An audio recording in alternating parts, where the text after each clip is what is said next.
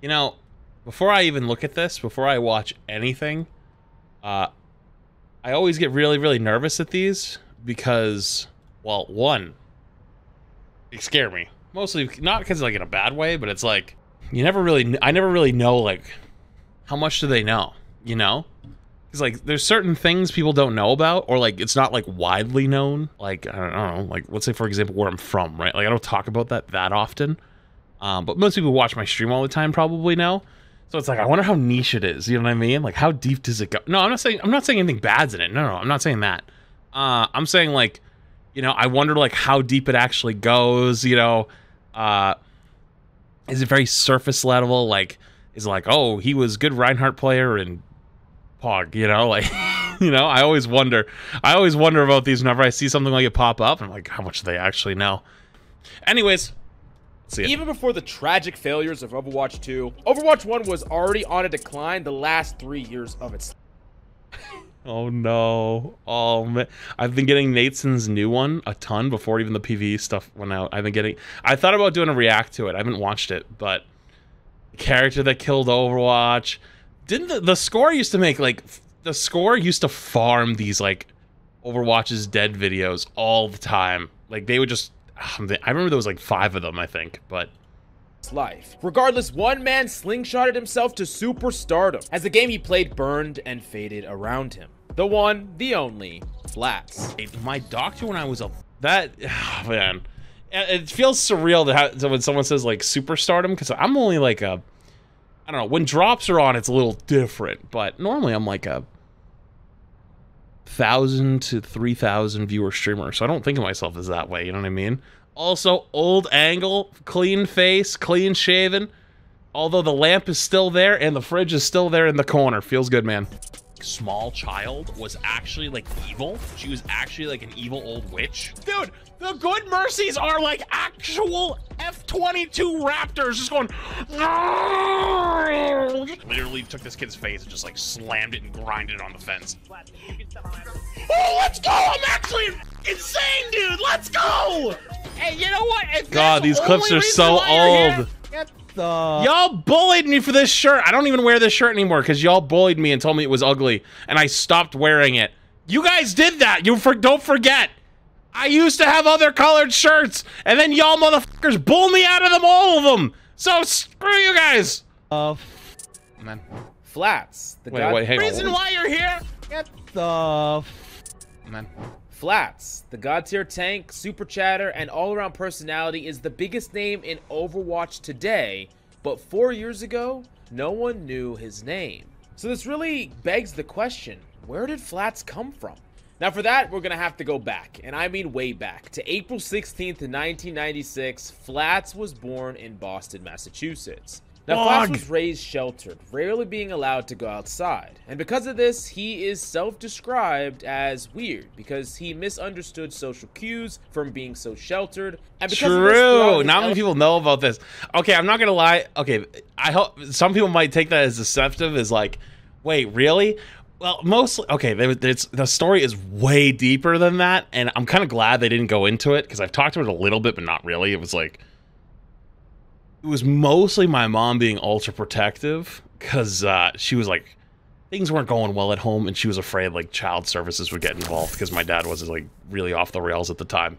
But like, I didn't talk about that for years, but he talked about that sometimes. So I wonder if I don't think that's going to be in here, but elementary and middle school years, he was bullied, although oftentimes he would not take this lying down at all.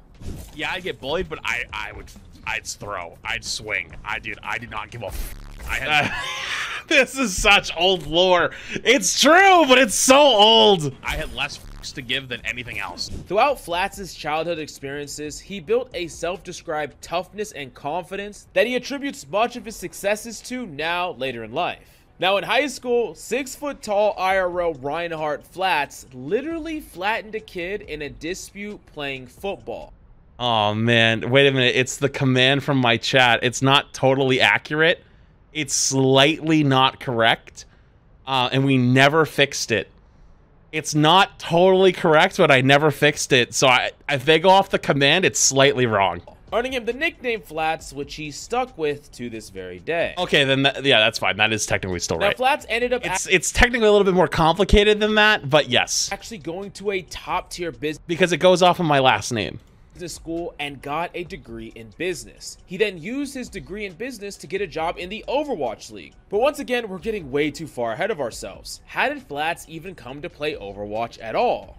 Now, in the times before his Overwatch climbed to high ranks as a notable Rhine main, Flats was a console player, specifically a Siege semi-pro. Rainbow Six Siege is Ubisoft's military-style shooter.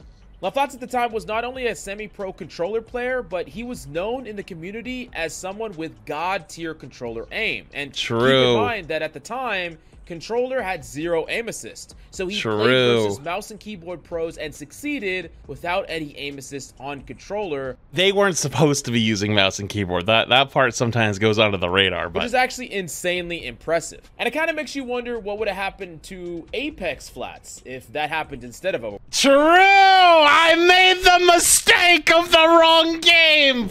But I regress. Now, Flats' team at the time constantly edged into making it into Pro League, but internal problems always messed with their consistency, and over time, after enough failed attempts, they eventually disbanded, and Flats left for something new. He would mess around in a game for about a year called Ark Survival Evolved, but it actually, and this is the part where I was like, I was a sub on another pro team, but I didn't actually really play. I was almost more in a coaching role at that point, because Blackbeard wasn't good, and I was like, I was the best Blackbeard player on console, but it got hard nerfed, and like it became more of a run and gun meta, and I wasn't a run and gun player at the time. But that part got left out. But otherwise, this is still right. That competitive drive anymore. With Siege being a primarily competitive game and Ark being a game he simply played to have fun and mess around with. True. Now, his friends would start to play something new, and they picked up a game called Overwatch and convinced Flats to pick it up as well. And the first time Flats played Overwatch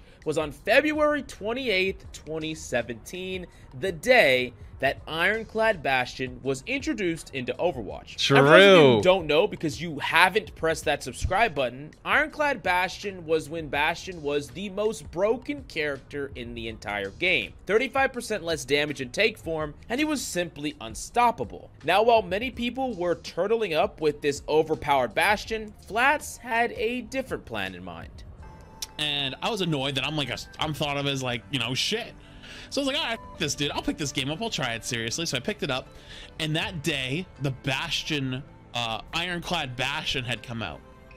So I played Bastion as basically how soldiers played. But basically, I was just walking around the map and then setting up his turret. I played Ironclad Bastion for 1 week. And I went from 1,700 to 3K in 1 week. And I was like, oh, this game's easy. Now, eventually, though, all of Flats' friends would move over to PC, and they chipped in $900 so that they could buy him a PC. He knows this? Play together, which is just wait a minute, I haven't talked about that in years. That's really old lore. Actually the coolest thing I've ever heard. But Flats, who was mega reliant on his aim before, his godly console aim was now a bit of a bot on PC. Yeah, that's true. At least at first. Yeah. But as Flats started to learn the game more and more, and his game sense improved, his aim still lagged behind. As someone who has played their entire life on console, making that swap over is incredibly difficult. That's true. And in a moment of clarity, Flats would swap his primary role to something that would change his career forever. True. So that's how I ended up role swapping, is after a full season, I was just stuck high diamond, low masters. I couldn't break it. So I swapped to main tank, and I hit GM in a week. Just... Now, back in college, Flats graduated with that business degree and actually got hired as the community coordinator for an Overwatch League team, the Boston Uprising. There are even some posts that he made still up on Reddit 4 years ago, like this one. Quote, "Hi all, my name is Flats, and I'm the community coordinator for the Boston Uprising." Now, while the ending here is a bit tragic, he did meet someone that was very pivotal to his overall career and development as a person. And while you've probably never heard of him before, he became incredibly close friends with CarQ. I'm just kidding. Everyone knows CarQ, and that's such deep lore. Oh my god. Met when Flats was a community coordinator, and they became very, very close friends and still are to this day. True. Okay, so the way I don't know if it's going to talk about, but the way I met him was at a literally convention, and I knew he was on the list. So basically, PAX sent out a list of all the influencers that were going, and I was looking for all the Overwatch streamers because I just had a bunch of like shit to give away, and I didn't want to carry it all the way back to the office. So I was like basically just messaging people. I was like, hey, if you come by, I'll give you free shit because I don't want to carry it. And Karki, Wanted, and Fitzy came by. And Wanted and Fitzy were a little bit busy with other people. Like, people just coming up to say hi, so I didn't really talk to them. But Karki, I was talking to for a bit. Because he recognized me from ladder and was like, you're the tank player, right? And I was like, yeah. And so we talked for like 15 minutes, had a good time. And then I bumped into him in ranked later. And he was like, you want to play? And I was like, I'm down. Karq, already being a successful content creator and streamer at the time, definitely helped Flats find direction through this next hard stage in his life. In March of 2020, Flats was let go as the community coordinator for the Boston Uprising. As someone who's worked a lot of esports jobs myself, this is how it kind of goes. It was right as COVID hit. Primarily being fueled by passion, but when you're let go, it definitely is a very rough point, especially when you don't know if you'll ever get an opportunity like that again. Now, his friend Karq did give him a small nudge to stream more and make content. And combined with that... hang on, I talked over it, but... Karq did give him a small... if you'll ever get an opportunity like that again. Now, his friend Karq did give him a small nudge to stream more and make content. Yeah, that's true. Karq was the reason I kind of started really streaming. He was like, dude, you have nothing better to do now, right? Like, just go for it. Go all in. I was like, all right, I'm done. With that idea to pursue content with his marketing understanding that he obtained through his degree in business school, he began to post and create content around his ranked exploits, and oh boy, did he create some content. As a very high-ranked tank player at the time, he would often play with many of the top streamers and players at the time, and they would be very often in many of his videos. Now, just 3 months after Flats decided to pursue full-time content after getting let go by the Boston Uprising, he became a partner on Twitch. On Twitter, he posted this, quote, I was gonna make a tweet all about me, it's but still in reality, my pinned it's all tweet. about all of Video you. essay. To everyone in the community who has helped me, it's still my pinned tweet to this day. From my job with Uprising, and I didn't know what the future held for me. When I made this tweet 3 years ago, I hoped it was something that would always keep me grounded. And every once in a while, I go and take a look at it to try to remember. This is for you. Thank you. Now, for someone that didn't have anything to do with Overwatch at all until the later stages of Overwatch's life cycle, to being part of the community, fired from his primary job, but then being partnered on Twitch, this is already an amazing feat, but this didn't stop there. Throughout this time, Flats became known as the Chatter God, walking around in practice range, ranting about anything from balance to his life and anything in between. A unique type of creator that you truly got to know on a deeper level than just as an Overwatch player. Still does! Ranked. And through this, he consistently popped off, and he popped off hard. He posted this a year after he got let go from his job on Twitter. Quote, 1 year ago today, I was fired/laid off from my job with the Uprising. Damn. I made the decision that day to chase my dream and start streaming. The support y'all have given me feels this past year strong, man. Thank you so much for letting me live my dream every day. That's still true. That is actually very much still true to this day. It's part of why I get so frustrated with Overwatch, because I love this game, but more importantly, I love streaming more. No offense. And that's why I've been trying other things and doing different types of content and kind of expanding.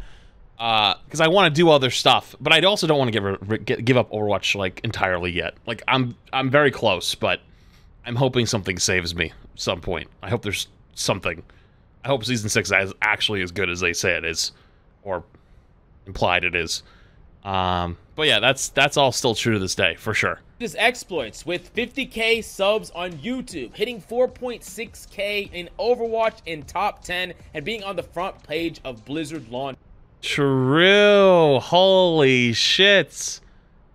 Being a 6 viewer average streamer last year to seeing how much the community has grown. I wish I was better expressing how... Yeah, I'm really bad at that, to be honest with you.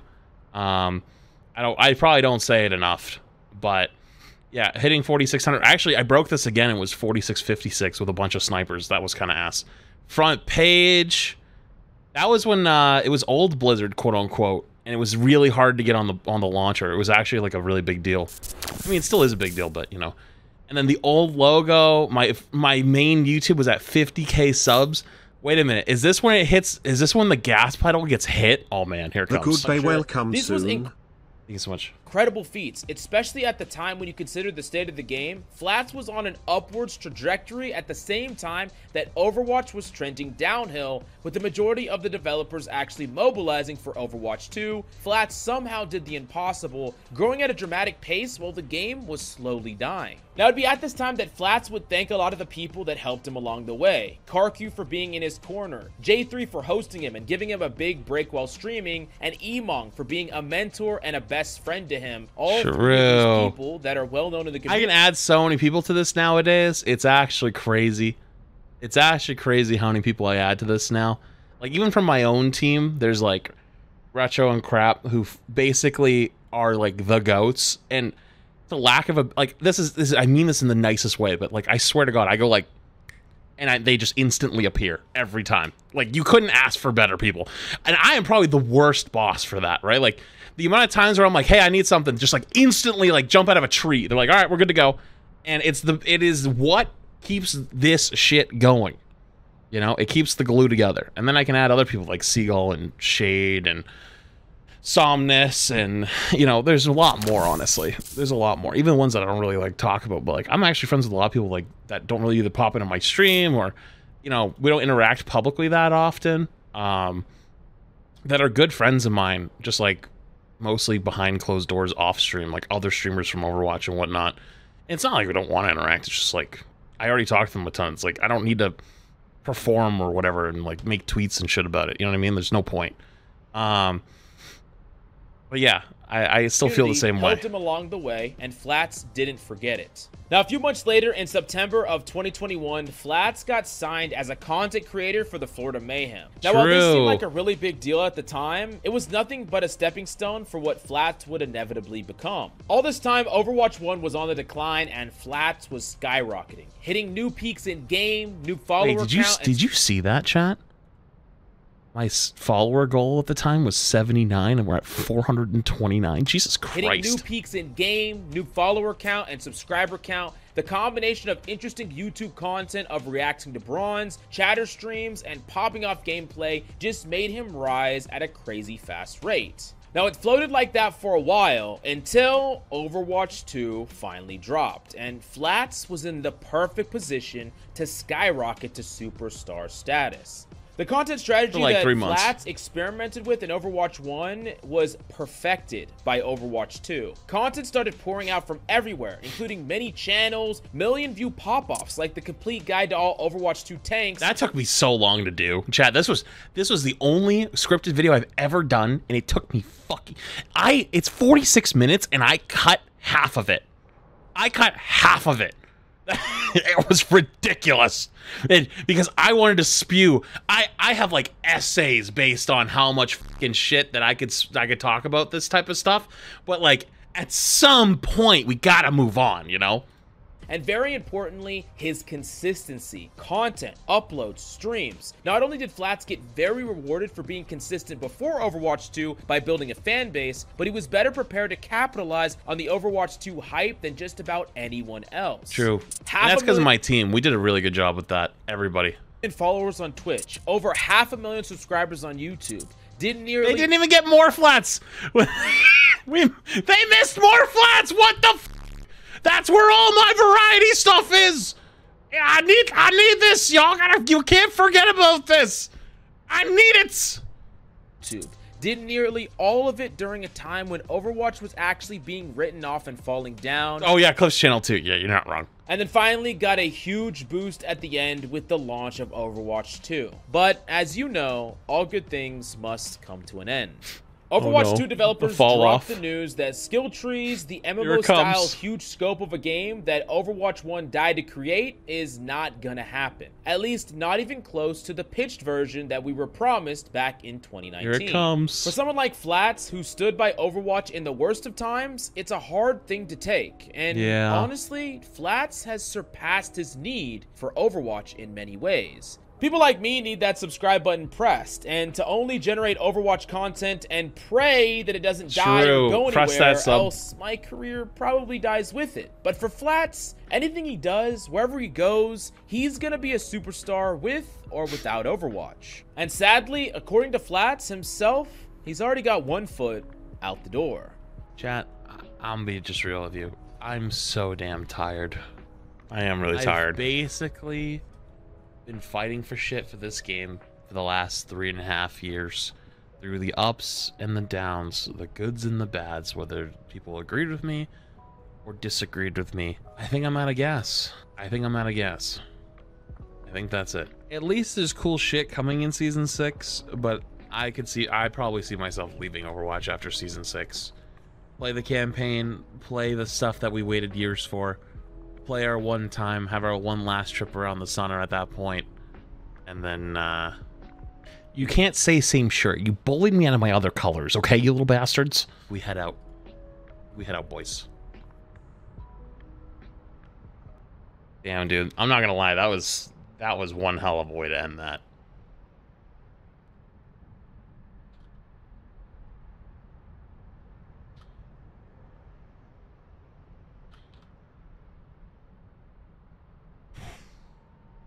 Man, I wasn't ready to cry today. That was really nice. That was actually kind of sweet.